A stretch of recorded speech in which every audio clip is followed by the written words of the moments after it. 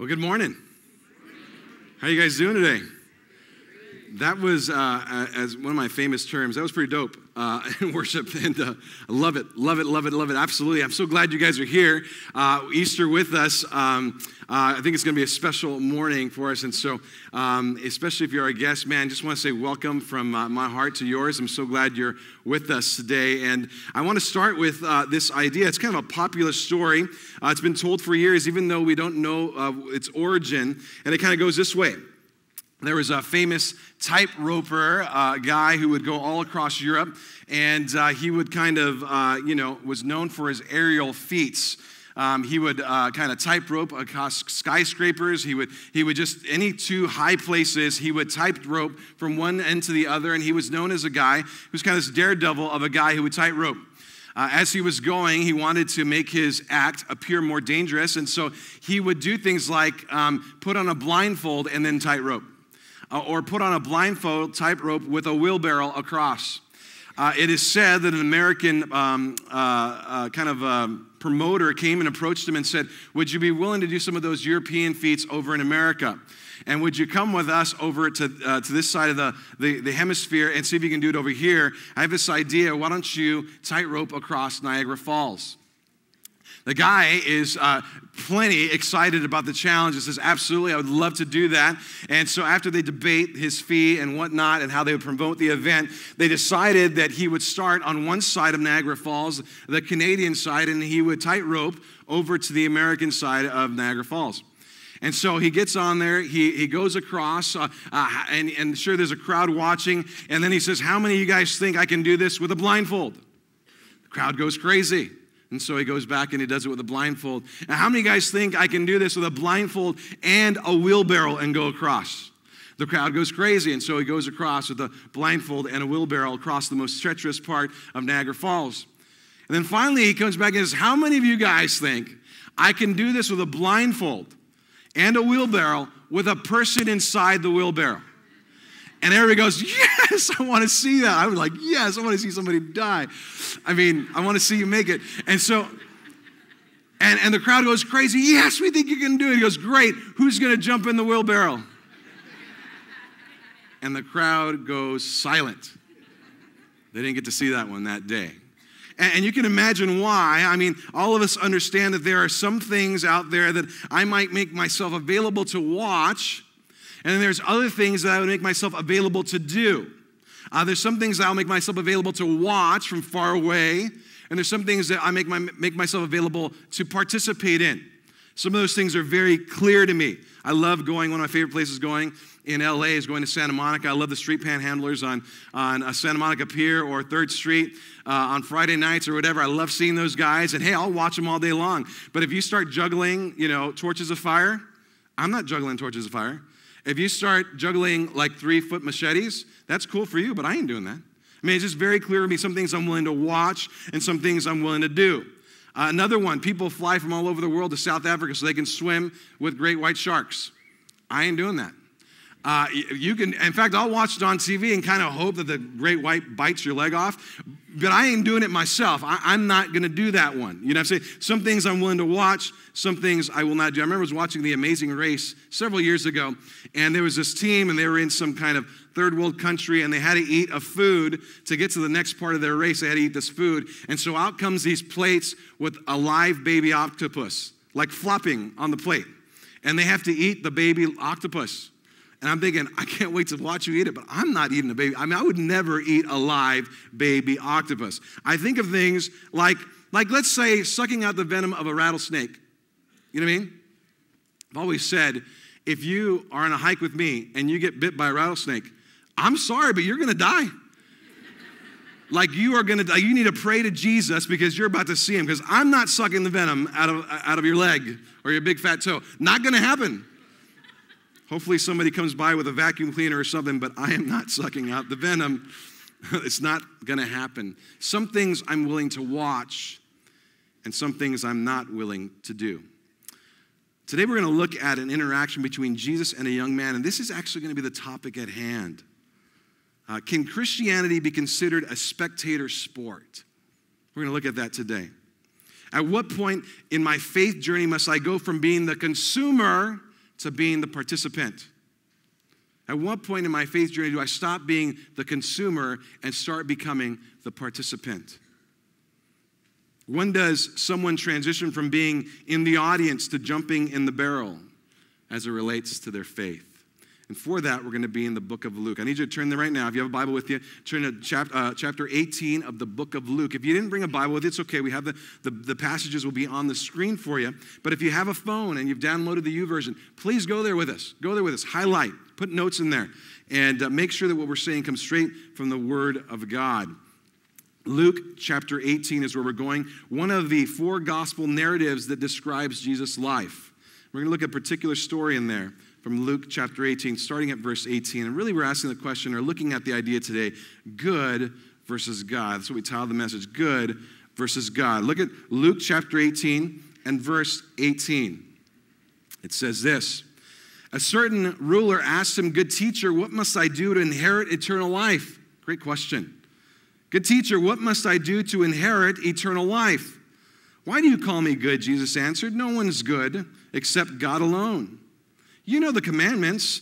Do not commit adultery. Do not murder. Do not steal. Do not give false testimony. Honor your father and your mother.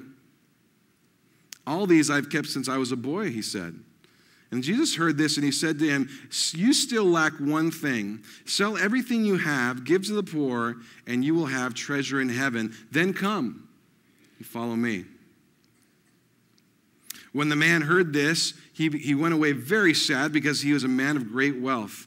And Jesus looked at him and said, how hard is it for a rich man to enter the kingdom of God? Indeed, it is easier for a camel to go through the eye of a needle than for a rich man to enter the kingdom of God. And those who heard this asked, well, then who can be saved? And Jesus replied, what is impossible with men is possible with God.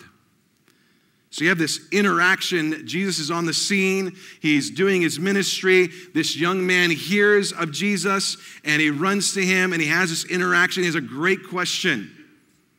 He says, what must I do to inherit eternal life? And what I've done is I've just taken this story, and I broke it up into 4 different movements, because it seems like there's 4 different movements in the story. And the first movement is the question. The question. And I'm not really referring to the question that he asked Jesus. I'm referring to the question that Jesus asked him back. A certain ruler asked him, good teacher, what must I do to inherit eternal life? And then Jesus says, why do you call me good?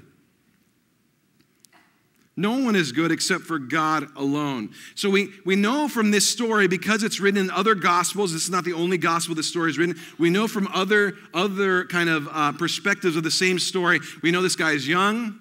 We know he's rich. We know he's some kind of official, some kind of a leader, whether he's a leader in the synagogue or he's a leader in a secular society. Maybe he's an official of the city, a mayor type thing, something like that. But whatever he is, he's gotten there fast. He's young. He's gotten there fast. He's rich. He's got notoriety. He's got fame. He's got money. He's got authority. He's got power. He's got all these things, and this is the man that runs to Jesus, and according to another gospel, jumps on his knees and says, good teacher, what must I do to inherit eternal life? What a question. What a question that he would ask. And it's rather interesting. I wonder how you would respond if somebody asked you that question. Well, how would you respond if somebody ran to you and said, hey, how do I get to heaven? That's what he was saying. How do I get there? What would you say? Maybe if you've been in the faith any kind of period of time, any length of time, you might say, oh, I got to take you to Romans 3:23. It says, for all have sinned and fall short of the glory of God. God's way up here, and by virtue of being a human being, you're down here. Just by virtue of being human, you don't deserve him. You got to understand that every human falls short of the glory of God. God's up here. He is light. He cannot be in the same room as darkness, and we represent, unfortunately, by virtue of being human, we represent darkness. And so we're far apart, and you wouldn't leave the person there. Maybe you'd go to Romans 6:23 afterwards, and you would say, the wages of sin is death, but the gift of God is eternal life. The wages of sin is death. You know, what has sin brought you? What is doing the activity opposite of God brought you? It brings forth death. That's the consequence of sin. All the way back in Genesis, the very first chapters of the Bible, that there's a consequence for doing wrongdoing, and it is death. But there's this gift of God. Then maybe you would take them to Ephesians chapter 2, verses 8 and 9. For it is by grace that you have been saved through faith, and that is not of yourselves. It is a gift of God, not by works, that no one should boast. That there's a way that you can have communion with God, that you can be in relationship with God, even though we have this devastating kind of separation, you can be in communion with God when you believe on Jesus Christ as your Lord and Savior. That what we celebrate on Easter is that Jesus Christ came to earth, lived the life that we could never live, and died our death for us. And that God would place all of my wrongdoings, past, present, and future, on Jesus Christ and give me credit for the life I could never live, a perfect life. So that when God looks at me, he goes, I can see you through the force field of the blood of Jesus Christ, so to speak, and you're perfect. And that's why I can allow you into heaven. Maybe you would go through all that if somebody asked you that question. But isn't it interesting? And that's why we celebrate Easter, right? He's risen, he rose again. He's the first fruit of the life that we're going to get one day. What happened to him is going to happen to me. That death no longer has a sting. He's taken care of it. I get to be with God in heaven forever. That's what maybe you would say. But isn't it interesting that Jesus doesn't do that? Jesus does none of that. He doesn't do that. In fact, he kind of ignores the question. Good teacher, what must I do to inherit eternal life? And he goes, why do you call me good? He ignores the question completely. Why do you even call me good? There's only one who is good. His name is God. Isn't it interesting that he does that?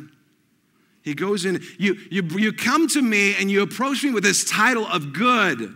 What does that mean to you? What does it mean to you that I'm good? Like, what does that title mean? There's only one being who could truly embody that title of goodness. It would be God. He's the only righteous one. Are you ready to call me God? Are you ready to admit that I have divinity? Or are you just kind of using it as empty flattery? And so Jesus does this unexpected thing here where he doesn't hurry up and lead the guy through a prayer like I think maybe we've been trained to do, or maybe we feel compelled to do in that situation. He doesn't do it. No, he asks them a weird question, and then he goes through a list with them. And so number 2 is the list. The list. Second movement of the story is the list. You know the commandments. Do not commit adultery. Do not murder. Do not steal. Do not give false testimony.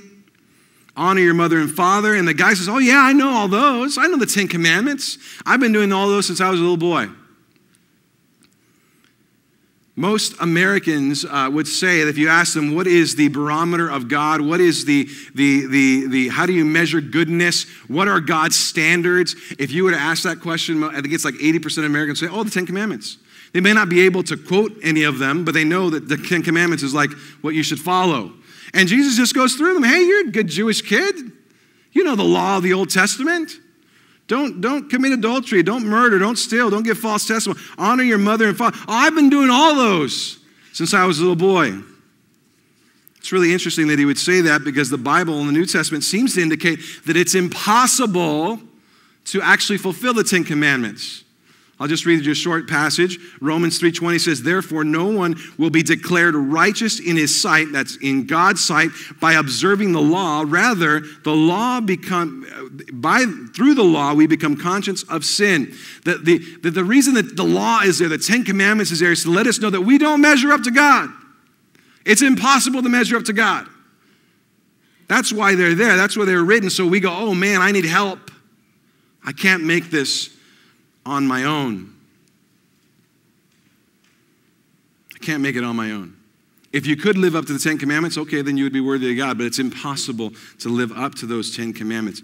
So if it's impossible to live up to the 10 commandments, why did you bring it up, Jesus? Why did you bring it up to this man?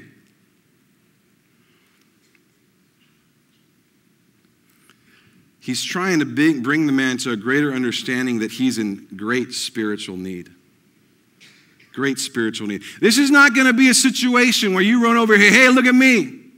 I mean, I've got everything figured out on this earth. I got a good job. I'm young. I've got authority. I got prestige. I got fame. Hey, listen, and I like what you're talking about, Jesus, so I'm going to happily let you have me. You can have me. I'm going to join your team. Don't you want me on your team? And Jesus is like, no, it's not going to be one of those situations where I need you. This is going to be one of those situations where you need me. You're going to say, no, oh my God, I need God. God doesn't need me. I need him. And that's what he's trying to do. God's not lucky to have you. You're lucky to have God. And to further drive this point home, he decides to show the man that he hasn't kept the commandments after all. In fact, he's going to break one of them right in his midst. And so we see the test. Number 3, the third movement, the test. Here we have the test. When Jesus heard this, he said to him, you still lack one thing. Sell everything that you have and give to the poor, and you will have treasure in heaven. Then come and follow me. And when he heard this, he became very sad because he was a man of great wealth. Now we've got to stop here for a moment and kind of talk about this. This part or this section of Scripture or this story has been misunderstood by many, many different people. I remember being in college 20 years ago. I would go to a private university, and then in the summers I would go to a junior college or something of that nature and get as many units done as possible because they were a lot cheaper there and they were quite easier too. And so I would go there, and then transfer those units into my private university so I could save money was the idea. And I'd end up taking this philosophy class. And I had a philosophy professor who said, so obviously, if you look at this story, you cannot look at this story and not understand that God has a prejudice against rich people. That was how he interpreted it. That so obviously God has a prejudice against rich people, which if God has a prejudice against rich people, he has a prejudice against every American in the United States. Because by worldly standards, we're all rich. And so he said, obviously God doesn't like rich people. You must commit yourself to a vow of poverty to follow God. That's how he understood it. Because the rich man was to sell everything he had to inherit the kingdom of God. I think that's an over-literal translation. And believe it or not, there's a time where you can be over-literal on a translation. You can actually say something it's not meaning to say because you're taking it too literally. Jesus was just proving to the guy that he had not followed the 10 Commandments as he thought. And I'll tell you why. Because the first commandment says, you shall have no other God besides me. The very first one, you shall have no other God besides me. And Jesus looks into the guy's heart and goes, oh, I can see what the problem is. Your God, your little g God, your idol is your money. And so for you're going to have to get rid of that idol if you're going to follow me. That's all he's trying to do. And so he tests them. He says, do you love me more than you love your money? You could say the same thing about sex. Do you love God more than you love sex? You could say the same thing about power and authority and control. Do you love God more than you love being in control? Do you love God more than you love being in authority? Do you love God more than you love being in power? You could say it of fame and esteem and reputation. You could say it of drugs and alcohol. What little g God do you have out there where here is God and this thing is kind of encroached on your concept of God and it's become more important to you than God himself. It's become a little g God to you and you've had another God before me. And so he tests them. If there's anything on this earth that we would hold in higher regard than God, then it is your God. And he tests the guy. Don't lose the point in the specific context. It was his God he was talking to, money. But the principle is the same. If you want to attach yourself to me, rich young ruler, you're going to have to detach yourself from everything else in this world. If you want to attach yourself to me, you're going to have to detach yourself from anything that this world offers you. It doesn't mean that you can't have things. It just means on the importance meter, I'm more important to you than any of those things. The test was a living illustration of the man that he had another God besides God. And therefore, he did not keep the 10 Commandments as he had thought. And in fact, he did need Jesus, and Jesus did not need him. And instead of acknowledging this and turning towards Jesus, he chose to keep his God of money. And the reaction of his disciples are rather interesting. The fourth part of the story is the miracle. Let's look at it, verse 24. Jesus looked at him and he said, how hard is it for for a rich person to enter the kingdom of God. Indeed, it is easier for a camel to go through the eye of a needle than a rich man to enter the kingdom of God. That's really interesting. You seen a camel? You see how big those things are? You ever got a needle that you do sewing with? How possible is it for a camel to go through the eye of a needle? It is quite impossible. It is completely absurd to even think of its possibility. And he's saying it's easier for a camel to go through the eye of a needle than a rich person to enter the kingdom of God.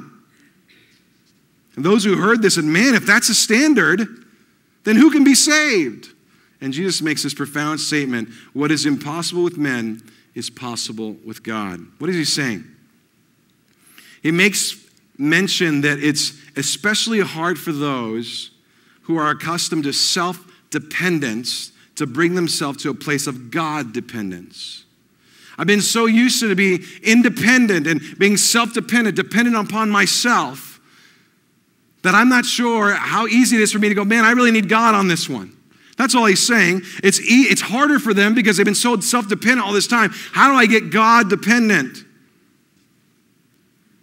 And the disciples are like, man, if the bar is that high, then who's going to be saved? And Jesus says, oh, you don't understand. Salvation is a work of God. What is impossible for men is very possible with God. God is the author of salvation. He's the one who can break any bondage you have to any little g God in your life. He can do it. And so we see a story of a man with the right question, but the wrong response to the answer. He had the right question, but he had the wrong response to the answer. And really, if we're going to boil down this whole story to one point that Jesus is trying to make, what would it be? It's our big idea of the day, and we're going to spend some time here. What does God want you to consider this Easter?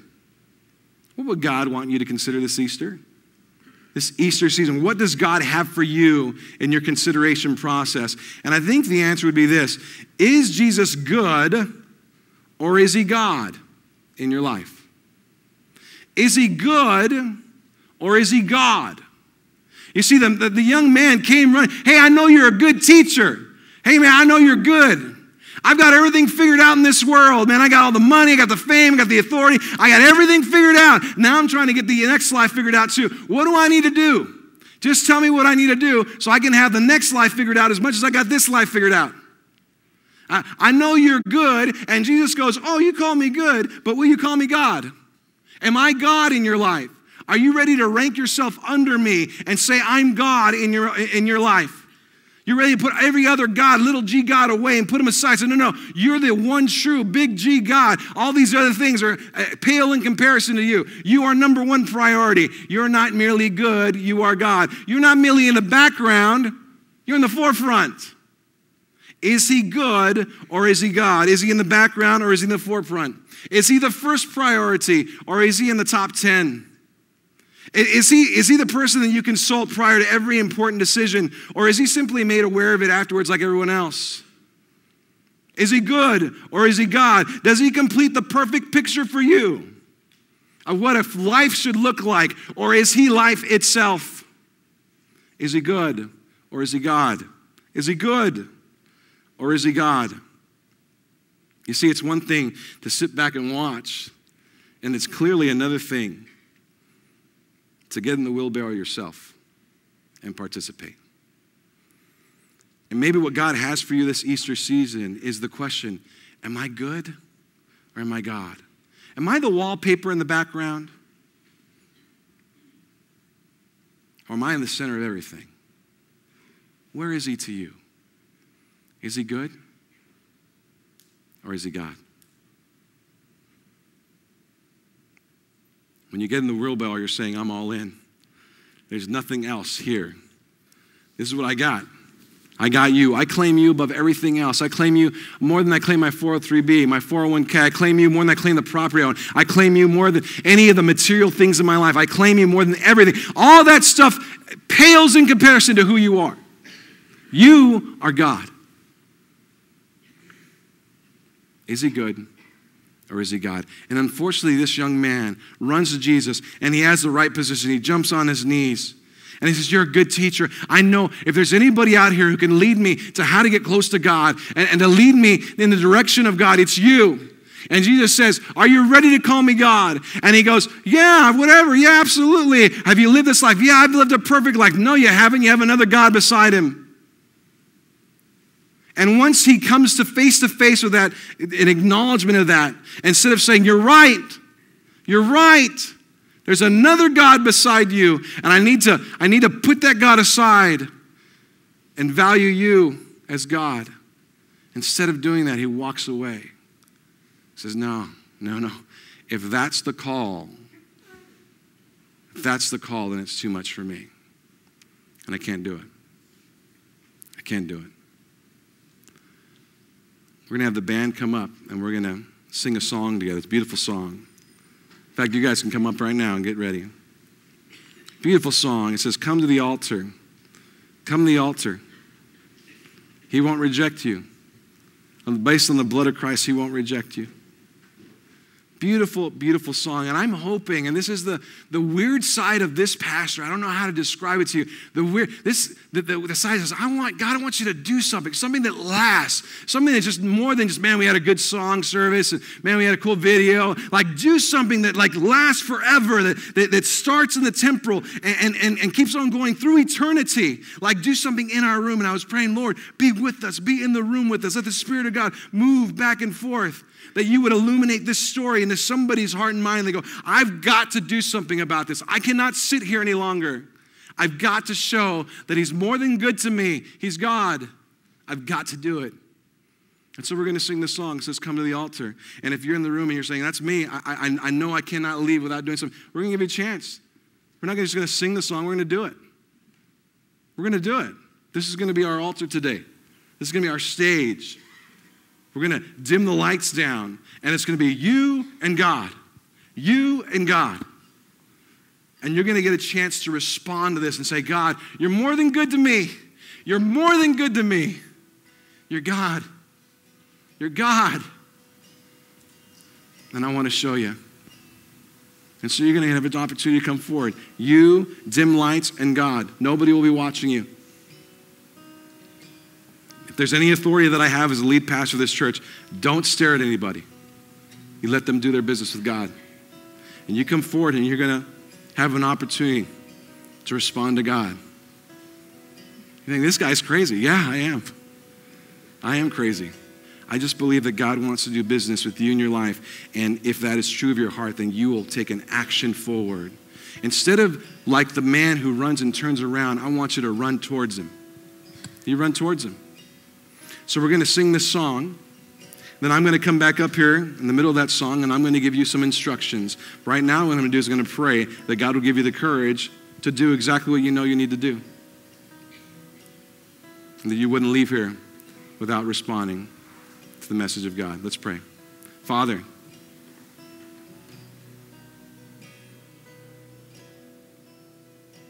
we know you're everywhere. You're omnipresent.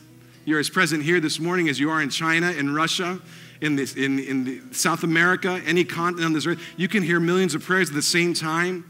You're everywhere, God. There's nowhere you're not. And yet we know from Scripture there's a sense where we can invite you.